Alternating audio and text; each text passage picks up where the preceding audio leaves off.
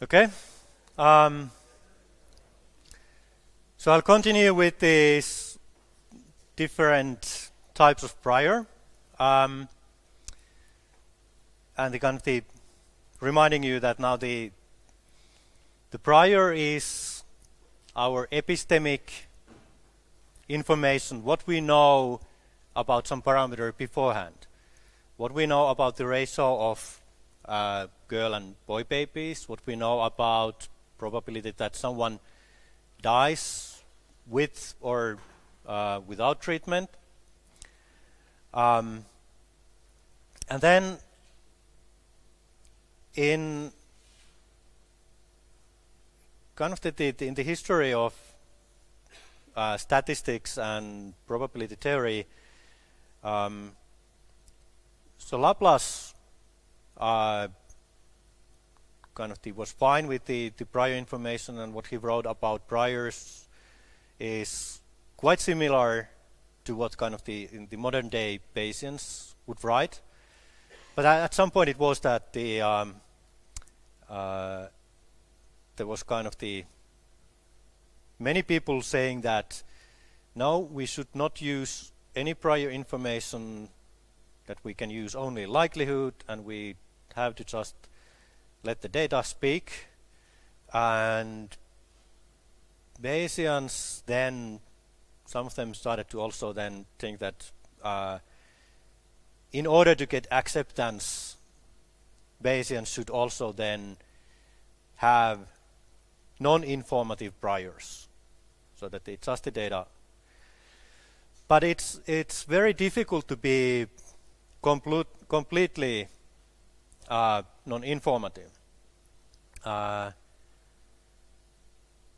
Like the flat, in case of this binomial model and theta, the flat uniform one is not that bad usually, but if you think that instead of that, what is your prior information about how much money I have in my wallet? So it has to be positive, so only now cash used. If you would now put the uniform prior, that you say that you don't know anything how much money I might have in my wallet, the uniform would go forever to infinity. It's quite unlikely that I have infinite amount of money. It's quite unlikely that I would have a billion or a million or even 1,000 euros. I would guess that if I would start asking you all, not many would say over 1,000. Someone might say 1,000 just because maybe I just thought about that. It's a funny thing that if I have 1,000 in my wallet. No, I have probably less than 2 Danish crowns there. I'm flying to Copenhagen after the lecture. So much more sensible prior would be for amount of cash, would be then something which goes down. Yes, it could have a tail, some positive probability for a quite long time. Maybe going to quite small value anyway, around 100 euro. It's more and more common that people can pay everything with the card or mobile phone. So I would also guess that every year this prior probability, how much cash there's in my wallet, will go down. So flat can be stupid. And then making prior flat somewhere can make it non-flat somewhere else. So it's difficult to be completely non-informative. And we come to weakly informative priors. It's better to actually use this information, what we have available. Some of these non-informative priors like the uniform prior, if it's open interval, or the kind of this is from minus infinity to infinity, or even from 0 to infinity, actually it's improper. Integral over the uniform is infinite, and there's a term proper prior if it integrates to 1. It's better to use proper priors. Even if sometimes improper priors can produce proper posterior, it's better to use proper priors.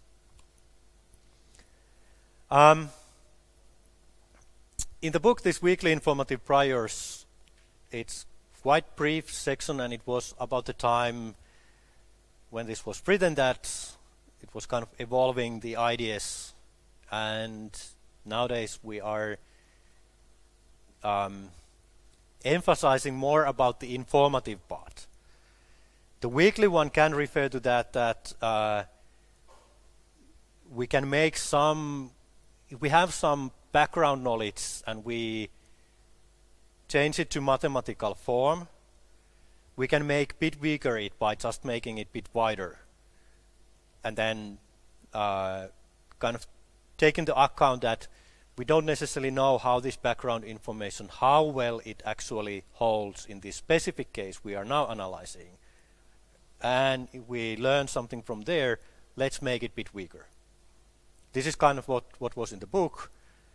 But then if you go to this prior choice wiki, you will see that there are much more different ideas now how to have at least some information more there. How much money I have in a wallet, you would have at least some idea what is the budget of Finland. So I probably have less money than that. If it has to be cash, you can see that what's the size of the wallet, it will give some limits, and so on. So you could have some up limits, and if you are not certain about those, you can then always make them smooth and give some small probability for the larger values. I already mentioned that we can do these weekly informative priors by starting with some more informative prior and then making it weaker, or other way around, we can start with somewhat quite weak and then add more information. And there's the link, prior choice wiki. Example of informative prior, already talked about this percent of curl perch, that it's stable, and it's actually that stable that it's rarely varying by more than 0.5% from this rate. One of the most extreme case is in case of extreme hunger, long duration hunger, which have been observed at the concentration camps during the Second World War, and even then it's just around 0.5%. So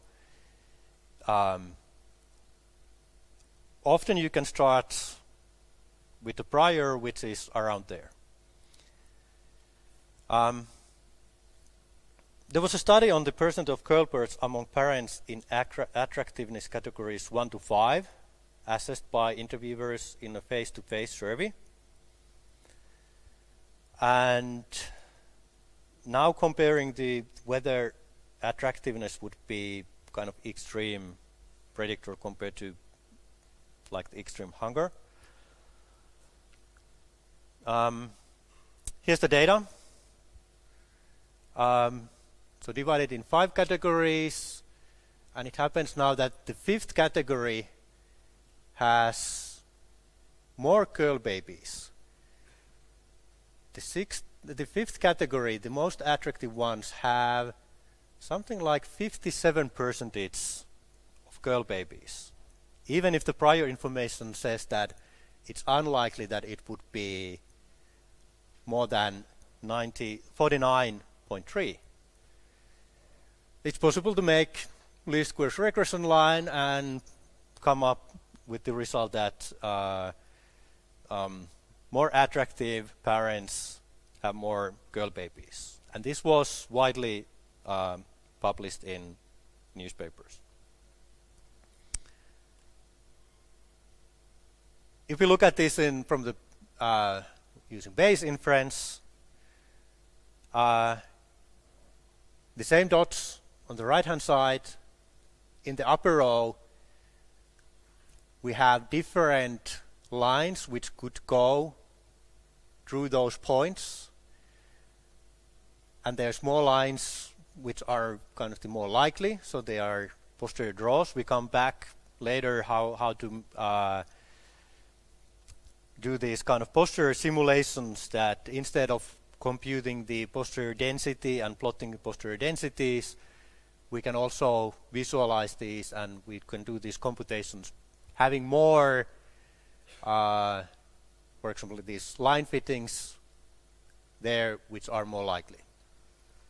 And with the uniform prior, you can see that the line could be anywhere, and with informative prior, what we know beforehand, we can see that the posterior is also about flat. So this study had so few parents and babies that it wasn't changing our information about the ratios, considering all we knew beforehand about these ratios and how stable it is. Another example, this has also a model which is this kind of the linear fit models, regression models. This is from our paper, Visualization in Bayesian Workflow. There's interested to estimate the human exposure to air pollution from particulate matter measuring less than 2.5 microns in diameter. It's known that this is small enough particles that they go to lungs, and then in lungs they affect the health. And it's been seen that in regions where there are more of this pollution, people die younger. And like the recent report was estimated that overall this pollution responsible for 3 million deaths worldwide each year. So that's a lot.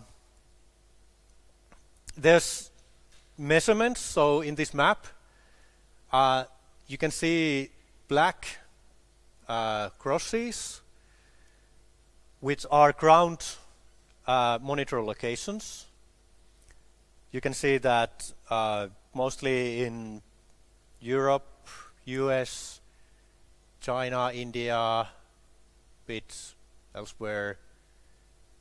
You get no information from Russia, not much information from Africa, and so on. The color coding in map is satellite estimate, so it's possible to use optical diffraction estimate to estimate the amount of these particles. And then we would like to calibrate these satellite measurements, how well this optical diffraction is actually, how good measurement is to measuring this compared to these ground monitors. So here we have plotted then at locations of ground monitors. We have the log satellite measurement and log of ground monitor PM 2.5 measurement. Different colors are from different regions, and then we have a linear fits with some uncertainties, and you can see that it might be that in different regions we should use different linear model. And in addition, if we think that we would add more and more different kind of things, maybe we should have some prior information about for example, how big the slope can be. So it's I mentioned earlier that we have this prior predictive distribution, so we can also think that what do we know beforehand about the distribution of some, or how densely we might have these particles in air. If we think about that and think about prior predictive distribution, and then we want to compute from that backwards, what would be reasonable priors for these linear model parameters? If we use the usual weak information, so this is prior predictive distribution for log density of PM 2.5. So we are uncertain, but let's add some information. What are these actual numbers going from minus 1500 to 1000?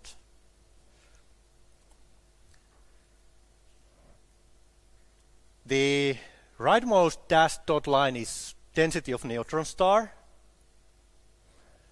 The middle dashed line is density of concrete. And the leftmost hand dotted line is density of PM 2.5 at Pallastunturi Fells, which is one of the cleanest places in Earth. So we can see that our priors, default really wide priors, are not sensible. We have some prior information. The density should definitely be less than in neutron star or less than density of concrete. And from kind of considering this sensible range, we can then come up with priors on these linear model parameters. At least now we are well below concrete.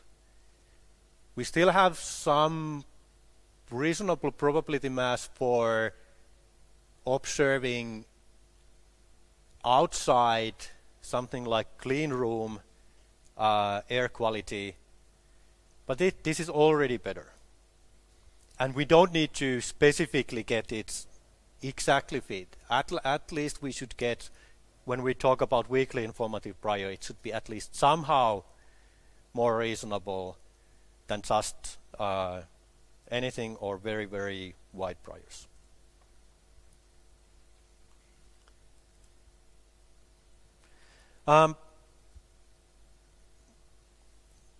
There's often then again these kind of the frequently asked questions about Bayes inference, that what if we have incorrect prior? Priors usually have some effect anyway. We want to have that. In some way we can say that they introduce bias, but they often also reduce the uncertainty that much that there's so much reduction in variance that we get actually more efficient estimates, smaller estimation errors. And weakly informative priors are usually such that they already reduce the variance a lot, but since they are weakly informative, they are not biasing much the results.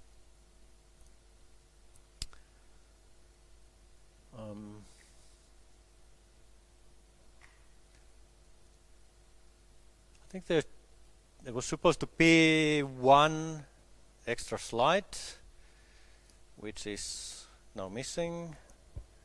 Just a moment. Okay, finally. So it was somehow just downloading the same slides again. So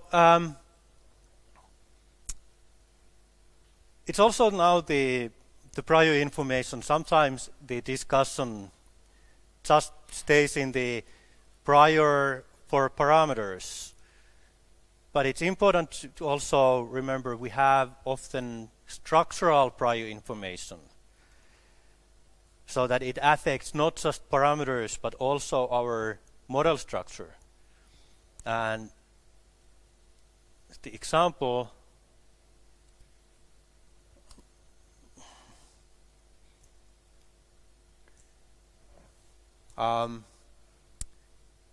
time series modeling, useful predicting like sales, customer flows, server load, and so on.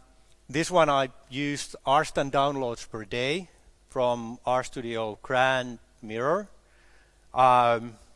It was easy to obtain, and I have some expert information about this, so easier to discuss.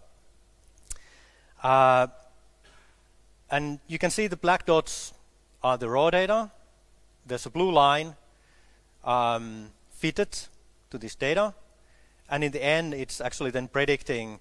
So this was, I made this slide in beginning of 2019, and so the data ends there, and then there's a bit of prediction.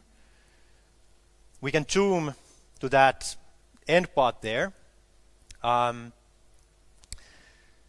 you can see this blue dark line, and there's a blue light blue region about the uncertainty. So we have also then, when making predictions, we have some uncertainty estimate about the future downloads. You can see structure here. There's clearly this jumping structure, and if you look, you could recognize that it's weekly pattern. So there's less downloads during the weekend. There's some overall slowly changing trend, and then there are some big spikes. And now, when making this prediction, it was useful that I could use this structural information and divide this in different parts. And you can see, so this is Prophet by Facebook, which is built on top of Stan. Facebook uses this a lot in different parts of Facebook to make different kind of time series analysis and prediction, and possibilities like what was the effect on some intervention or advertisements and so on. So you see increasing trend. You see the weekly pattern I mentioned. You see day of year effect, where you can see that there's less downloads during the summer, and we see these academic seasons that there's more downloads when the teaching starts and when the second period starts.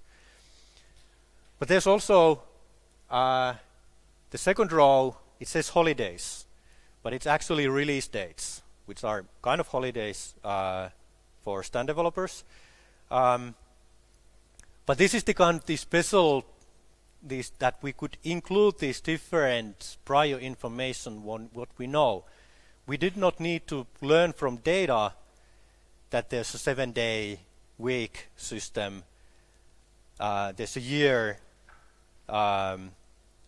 calendar system, and it would be really difficult to predict in the future when the next release dates are based on these.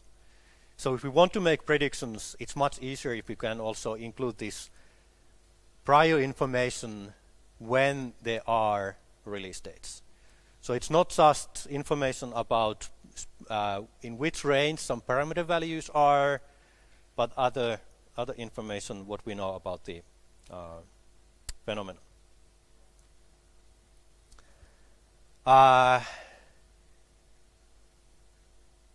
This is kind of the just one slide about this. It comes sometimes in these things, also when talking about conjugate priors, when talking about these simple exponential family models where we have the analytical solutions in chapter 2 and 3. And so the sufficient statistic, it's a quantity that it's some kind of smaller dimensional summary of the data, which is sufficient to provide the same information as the full data. In the binomial example, the actual data we observe is the sequence of of red and yellow chips or survival and death, but it was sufficient if we are interested in theta to summarize it only with how many reds and how many yellows, or how many reds and how many draws altogether. And then same way for the Gaussian models, it is sufficient to have these mean and sum of squared terms.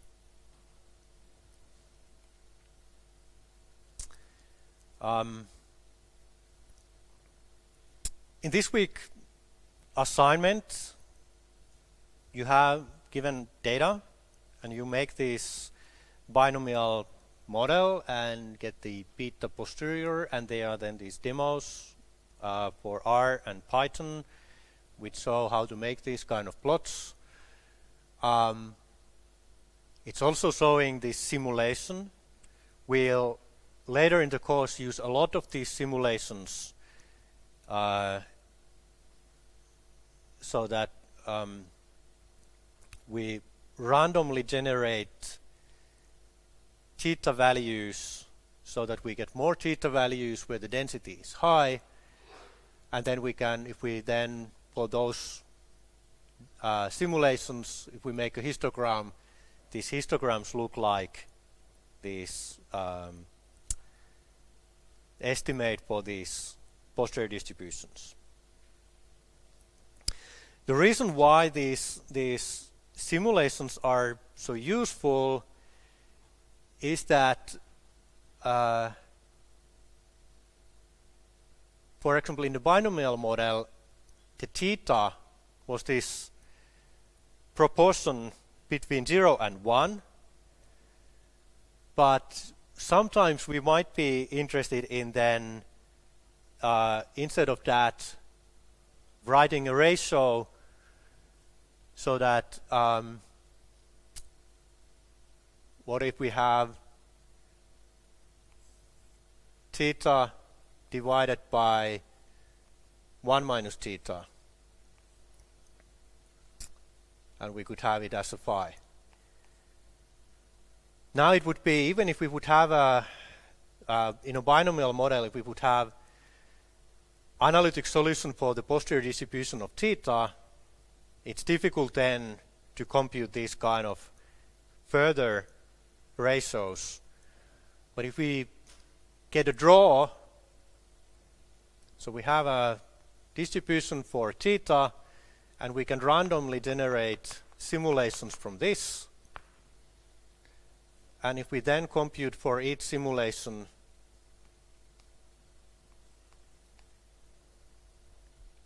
phi, we get then simulations from the phi axis. And so you can see how to compute these kind of summaries and transformations of variables.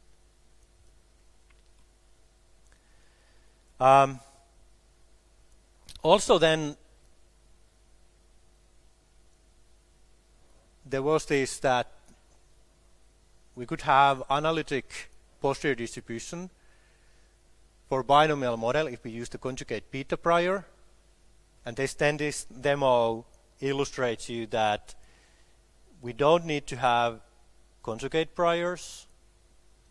The simplest approach then to compute something so that the first one is posterior with uniform prior, or it could be then the likelihood, and we could combine it with some non-conjugate prior. So anything you think that is describing your prior information. In this case, this non-conjugate prior, the peak is centered on the known ratio of girls and boys, and then we just made something that goes down, and then small density for the smaller and larger values.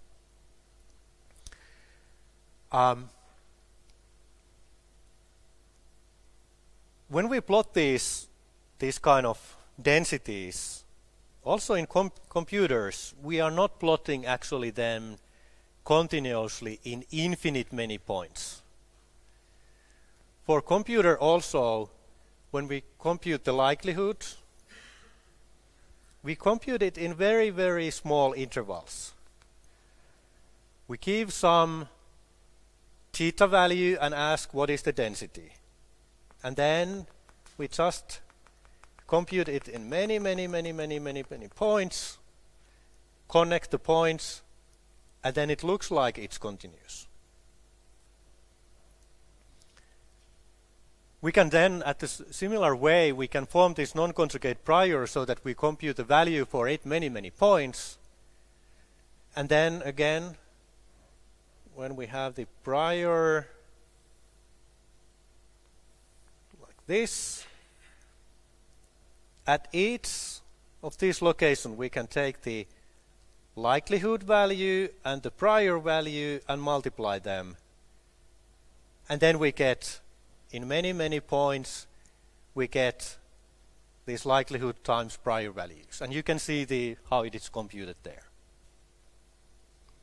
It's useful to understand this concept that we can evaluate these densities in any finite number of points, because when we go to these more how these different sampling algorithms works, it is important to kind of understand that we often don't actually see the whole density evaluated in many points.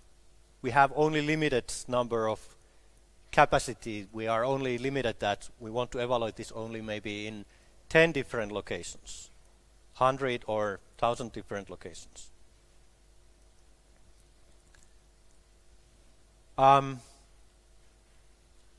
There's a demo illustrating inverse CDF method. Again, when we had these evaluated now in many points, this non-conjugate posterior distribution, we can also then, instead of just looking at these densities, we can compute the cumulative density function, which is just, we make a cumulative sum. So the first value, then the next one we plot there the sum of two first values, then we plot the sum of three first values, and so on. And then we get many points which form then the cumulative density function. And then this cumulative density function has then the property that it starts from 0 and it goes up to 1. And this inverse CDF approach draws a random number between 0 and 1, finds what's the corresponding location in CDF,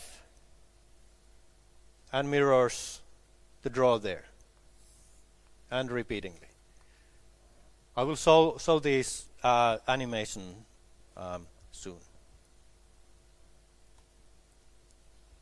And then your assignment is then this algae statutes, Finnish lakes, and easy binomial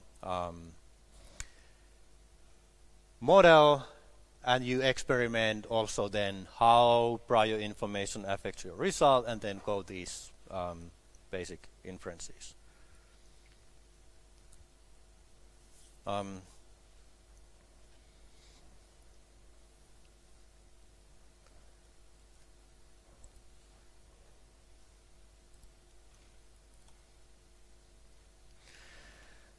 So in case of a binomial model, we had this discrete observation, how many reds or deaths or girls. The normal distribution or Gaussian distribution is the simplest one. Then for continuous observations, and so that we have this kind of bell-shaped curve with some mean and variance or standard deviation. So variance is squared of the standard deviation.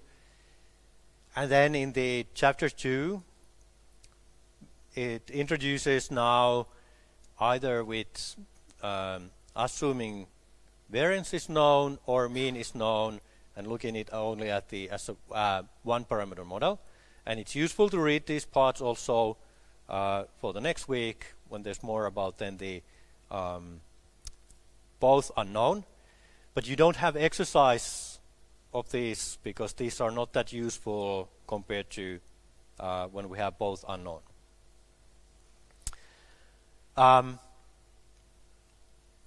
then there's the form of the density, where you can see there's the y, the observation, so now just one observation first, minus theta, the squared difference scaled by this divided by 2 times the variance, and exponentiated, which makes then this bell shape and normalization term.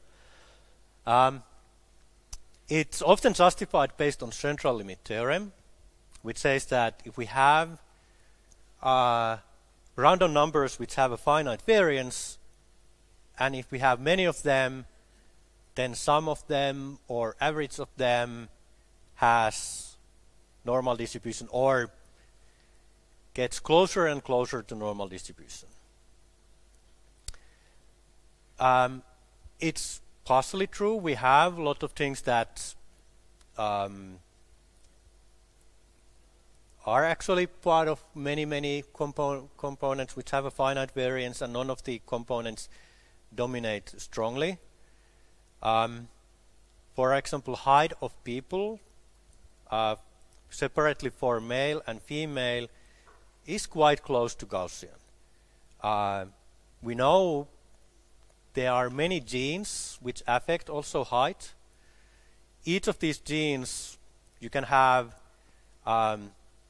inherited then 0, 1 or 2 alleles of specific type.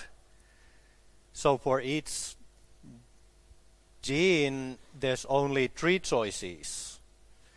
But when we sum effects of many genes, and they've already in studies found at least several hundreds, if not already thousands of genes which affect height, and when you sum many of those effects and then combine also with the environmental effects, then variability in human heights is close to Gaussian. More often this normal distribution Gaussian is used for computational convenience or just because others used it. So it is useful to learn it, but it's also useful to understand that you should not just kind of the central limit theorem is actually a bit weak, and you should always check whether the normal distribution is actually useful for you.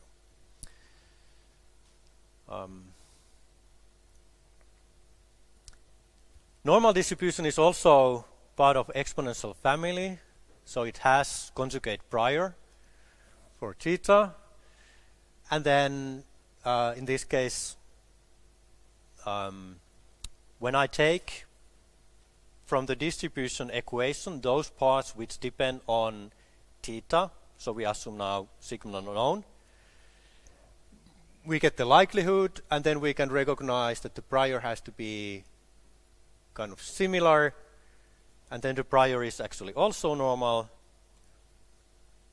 And knowing this, how to compute with exponential function, we can combine them. And these are kind of the part of the also these calculation tricks. So there are some of the exercises now listed. So exercises listed in the book, and then some of these are mentioned in the course GitHub page recommended that if you want to understand normal distribution better, best way is to do some of these pen and paper calculations. You don't get now extra points for them, but this has been also something some students have asked, that could you point out some easy tasks which have also model solutions. And then there's this exercise 2.14 I specifically recommend, where you learn more about the normal distribution.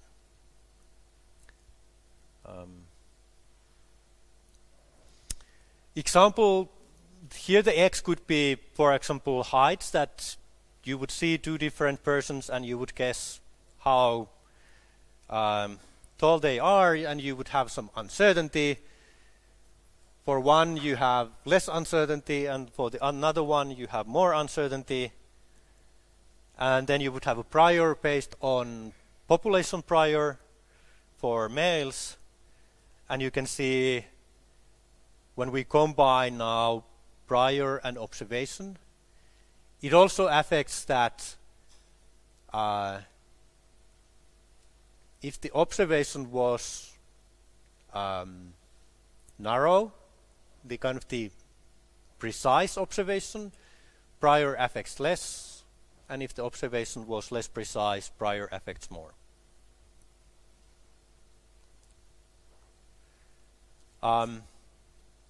We can combine several observations.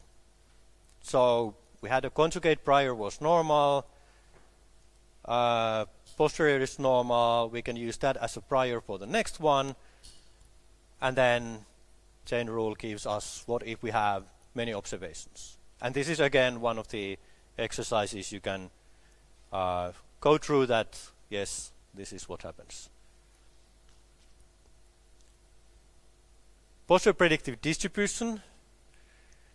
So if we know theta, so if we know the location parameter, we have a normal distribution. But if we don't know, and posterior for that is normal, we have two normals, and when we integrate over that, we get again a normal which has variance terms. One, which is this aleatoric, what was the original sigma, and then the epistemic one, because we don't know what is the location tau 1, which was then computed before. I don't explain these more. You can. It's much easier for you then to look at the book and then go with pen and paper some of these. And it's also because in assignments you are doing anyway then this inference computationally. So if you don't want to then do these pen and paper exercises, you can skip these. So I just kind of advertise this for those who want to go deeper in the equations.